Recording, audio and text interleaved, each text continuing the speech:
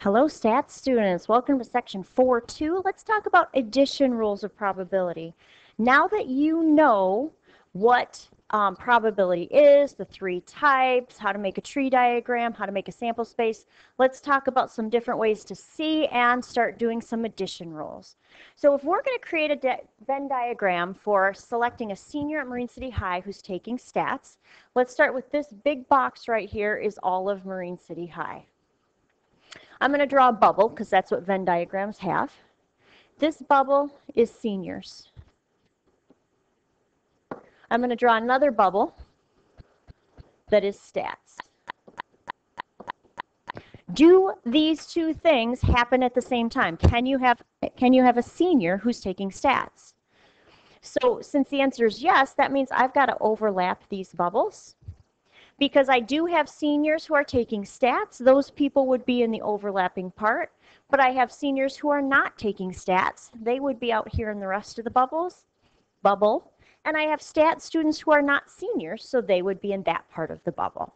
So that Venn diagram illustrates how those compound events, how those two things can happen at the same time, or there's an overlapping section for them. So mutually exclusive events are not what we just drew. These are events that cannot occur at the same time. There are no outcomes in common, just can't happen, and they're called disjoint events or disjointed events. For example, if we're just keeping it super simple, if we roll a die, we cannot get a 4 and a 6 at the same time. It just cannot happen. So they are mutually exclusive. So if I ask you the questions down below, are the events mutually exclusive? You got to think it out. Yes or no is kind of a tricky way to answer, so I always say mutually exclusive or not mutually exclusive. So letter A, it says if we're going to roll 2 dice, and event A is rolling a sum of 7, and event B is getting doubles, can those two things happen at the same time? Are any doubles that you get add up to 7? Can't happen, right? So those two things cannot happen at the same time, therefore they are mutually exclusive. Event B, or letter B, says we're going to select any registered voter. I think if I change this to a registered Democrat is event A, and a registered Republican is event B, I'm not sure if you know, when you go and you register to vote, you can, if you choose, decide if you want to register as a Democrat or a Republican or an independent, or you don't want to affiliate with any party at all. But if somebody has already registered as a Democrat, could they also register as a Republican? Cannot happen. Those two things are mutually exclusive in the eyes of the Secretary of State. I don't want to get into any political conversations. How about if we draw a card from a deck of cards? Can we select a face card, so King, Queen, Jack, for event A, and at the same time select a heart for event B? Do we have any face cards that are hearts? We do, right? So those two things can happen at the same time, so they are not mutually exclusive. I highly recommend just writing it this way because it just makes more sense instead of trying to say yes or no. And let's see, letter D. Could we select a senior at Marine City High who is a stats student? Can it happen at the same time? It can, right? So since we have seniors who are stats students, those two things are not mutually exclusive. How about selecting a freshman at Marine City High who's a stats student? At this point, I don't have any statistics students who are freshmen. I mean, it could happen in the future, but they would not be overlapping. My freshman bubble and my stats bubble would not overlap. Those are mutually exclusive events. All right, so that's just looking at them and deciding, because now we're going to roll into addition rules, and there's one rule for mutually exclusive, and there's one rule for not mutually exclusive. Notice the bubbles, the Venn diagram here for mutually exclusive are not overlapping. We've got the probability of event A on the left, the probability of event B on the right. Notice the probability of this sample space is 1. It's always one whole. And here's how this goes. If I ask you about the probability of A happening or B happening, so those two things happening, and they're not mutually, so me choosing a freshman or a statistics student, I just take the probability of the first event plus the probability of the second event. I add them together. If we're going to be all technical about this, we've got a symbol here. This little U-shaped thing you might have seen in other math classes. This means union, and it implies or. So the probability of A in union with B, or A or B, is equal to the probability of both of those added up. Please make yourself a note somewhere up here at the top, or tells you to add. That's a really big deal. You are going to add sometime along the way, so if we look at this practice 10, at a convention, there's 7 math instructors, 5 computer science, 3 stats, and 4 science instructors. None of them teach in more than one discipline. This right here, this statement says these guys are mutually exclusive.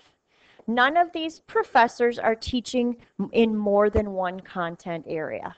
So that's telling me, without telling me, that I just need to add the 2 probabilities. So if an instructor is selected, find the probability of selecting a science instructor or a statistics instructor. So right here is our math problem. So we want to find the probability of science or the probability of stats. Notice it's got an or in the middle, right? Or implies and. So, probability of a science instructor. It looks to me like plain old science. There's 4 of them. Favorable over possible. Well, there are 19 instructors at this convention. Probability of a stats instructor. It looks to me like there are 3 of them out of the 19. So that means that 7 out of 19 is my probability of choosing either a science or a stats instructor. Now you might have common sensed your way out through it and just said 3 plus 4 is 7 out of 19, but you added, right? So it's still an add problem. It doesn't change. It just depends on if you're being technical about how you write out your problem or if you're just whipping through it and doing the adding. But you add one way or the other. So don't lose that part of it. All right, so that's easy. So now we've got addition rule 2, probability of 2 events that are not necessarily mutually exclusive. So look at the Venn diagram, right? We've got this overlapping part. Notice that right here, this wedge, it's not really a wedge, is the probability of both things happening. So the rule is the probability of A or B, still the same beginning. So I either want A or B to happen, is the probability of bubble A plus the probability of bubble B minus that overlapping shaded in between A and B. I'm going to talk about that in just a second. Let me put the fancy language up here. We've got our union right here, the probability of A in union with B. And then we've also got probability of A plus the probability of B is equal to, this is intersection, and it tells you and. So it's just fancy math language. Now, if for some reason you were not 100% sure that these are not mutually exclusive, even if they are and you subtracted the overlap, if they were mutually exclusive events and there was no overlap, you'd subtract 0 and it wouldn't make a difference, right? So it really doesn't matter if you're looking for that overlap and you subtract it, well, it wouldn't be the end of the world. So why is the intersection subtracted? Because if you took the whole probability of A and B and added them, you would count that probability of A in one bubble, but you'd repeat those in the other bubble. So the probability of A and B would be counted in the probability of A, but also in the probability of B. So it would end up being double counted, and that's a problem, right? That's going to mess up our math if we're counting things more than once. Just like the probability of seniors who are stats students, well, I could count all the seniors, I could count all the stat students, but I would have some people who got counted in both of those lists. I need to take them out of there in some way in order to account for the fact that they are both in both bubbles. So this is a lovely, uplifting topic. There's a study of 300 patients. It's a table, and I'm going to ask you to make a table too, but if there's 100 alcoholic patients, 87 had elevated cholesterol, 200 non-alcoholic, 43 had elevated cholesterol. And the results are in the table. So in part A, it says to find the probability of an alcoholic with elevated cholesterol. Well, this seems like an easy one to find, right? Alcoholic with elevated cholesterol. Everybody agreeing with me for an 87? Out of what's our sample size or our possible? 300. Probability of a non-alcoholic. This one seems easy. We just have to look in a different spot. Non-alcoholic goes across to here, so 200 out of the possible 300. Part C, the probability of an alcoholic or with elevated cholesterol. We could do this a couple ways. I'm going to do this the technical way, right? Because we could say it's an or, so we know we need to we know we need to add, but we need to take out the overlap. So I'm going to do the probability of alcoholic plus the probability of elevated cholesterol, and I'm going to subtract the overlap for those. So the probability of alcoholic. Well, alcoholics, I'm going to highlight here. There's 100 of them, correct? So 100 out of 300. The probability of elevated cholesterol. There's 130 of them. So I'm going to add, because that's what OR tells me to do. But do you notice when I highlighted this section right here, the 87 got double highlighted. It got doubled across got counted across the alcoholic row, and then it got counted down the elevated cholesterol column. So I'm going to subtract those 87 out of 300 that got counted twice, and then I'm going to do myself a math problem, and I am going to say that that ends up being, I believe it's 143 out of 300. You might have found the same thing a different way, but that's the go-to way, probability of A plus probability of B minus the probability of the overlap. All right, let's make a Venn diagram and a much more uplifting topic about pizza. So we are going to create a Venn diagram, and we're talking about customers selecting a pizza with mushroom or pepperoni. Notice the word or is 0.55. We've already subtracted out the overlap. The probability that the customer selects only mushrooms is 0.32. If the probability that they select only pepperoni is 0.17, find the probability of them selecting both. So start with a whole diagram, Venn diagram. We're going to make a bubble for mushrooms. We're going to make an overlapping bubble for pepperoni. The question is asking what this part right here is. So it says we know that the mushrooms or pepperoni is 0.55. So quick question, if they just order pizza out here with any toppings, how much is left in this outside floating if we know that 0.55 is between mushrooms and pepperoni? So any other toppings would be 0.45. I'm going to ask you to label all the areas. Let's see. It says we need to stow this 0.55 away for just a moment. It says the probability that the customer selects only mushrooms is 0.32. So, right, only mushrooms would be in the mushroom bubble, not in the overlap, because it's only mushrooms. The probability that they select only pepperoni is 0.17. So only pepperoni would be on this side, not including the overlap. So we need to figure out how much is in that overlapping mushroom or pepperoni. So we know that probability adds up to 1, right? We learned that the other day. And we know that both of these bubbles add up to 0.55. So 0.32 plus 0.17 comes out to what, a 0.49? But I know that it's 0.55 for any topping. So how much is left for that overlapping? I believe it would be 0.06.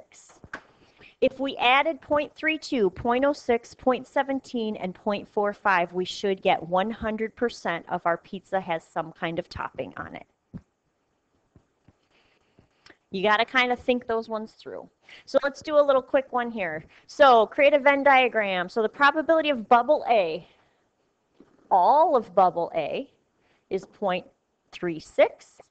The probability of bubble B is 0.42, and the probability of A and B is 0.16.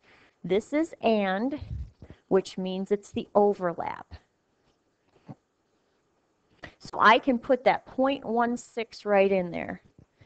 If all of bubble A is 0.36, but I just used 0.16 for this overlapping area, do you see how that's going to have to be a 0.20? So this is going to be 0.36 minus, oops, 0.36 minus 0.16. If all of bubble B is 0.42, we're going to have to subtract out that 0.16, and that's going to end up being, what, 6.26? Now here's the thing, something to think about. I want you to figure out how much is left for out here for the outside, not in bubble A or bubble B. So think about that. So that's what I was going for when I said don't forget to label all areas. You have to label the outside out as well, and here's your big clue to help you figure that out. So ask me about that. Let's make sure you've got it. And I have one more thing to talk about, which is making a table. So I'm all about these stats classes, right? In MCHS stats classes, there's 5 juniors and 45 seniors. 18 seniors are females and 3 juniors are male. Find the probability of a junior or a female. So I got to make myself a table kind of like that cholesterol, elevated cholesterol thing. So I'm going to do juniors and seniors. You might set this up different, but you'll still have the same basic thing. I'm going to have males and females.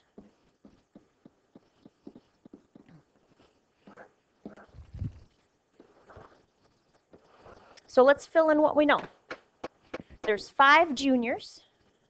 Oh, wait, I should add another column, right? Total. Total. So there are 5 juniors. There are 45 seniors. 18 seniors are females. So 18 seniors are females. Would you agree that that has to go right here? 3 juniors are males.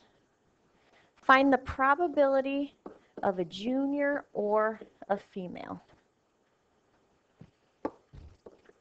Oh. So do you feel like you could fill in the rest of the chart now that we got it set up? How many junior females do they have to be? 2, right? Because they have to add up to 5. How many senior males do there have to be? I believe my math is right. That's going to be like 27. So we've got 30 males in the class and 20 females. So a junior or a female means that I'm going to take my probability of a junior